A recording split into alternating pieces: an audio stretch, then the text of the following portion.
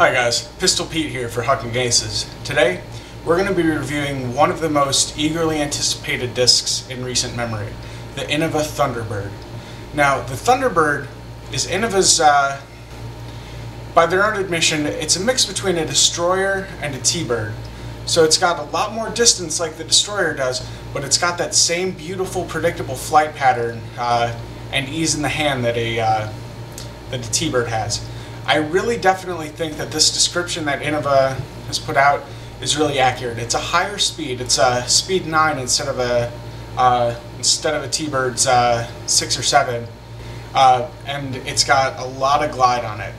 There's really not much turn to the right. Like, you can flip them over a little bit if you want to, but for the most part, this is going to be a disc that you're going to want to throw nice and long and straight, and it's going to fade pretty gently actually to the left at the end. It's not a severe hook like some Destroyers can be.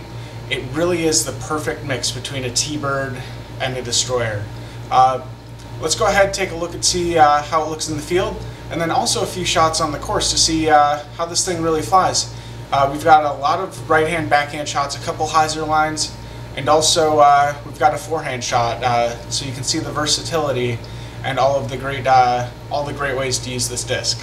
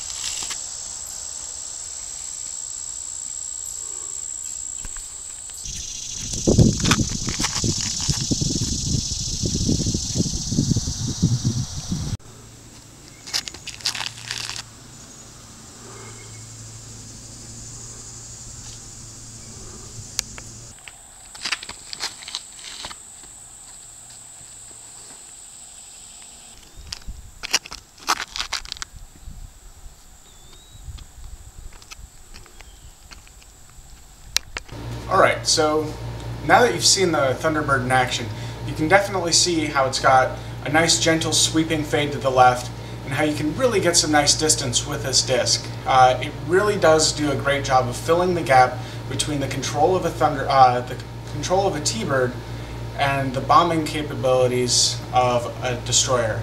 The Teebird and the Destroyer are two of my favorite all-time discs, and I really think that this disc does a fantastic job, that the Thunderbird is like the perfect in-between disc for players that use either one. If you're looking for a Destroyer that you can use with a little bit more finesse on maybe a shorter 250-foot hole, this is the disc for you. If you're a long-time Teebird user but you're really kind of aggravated that you can't get the distance that some of your other friends are getting with a longer distance disc, try a Thunderbird. It's going to be a great addition to anybody's game.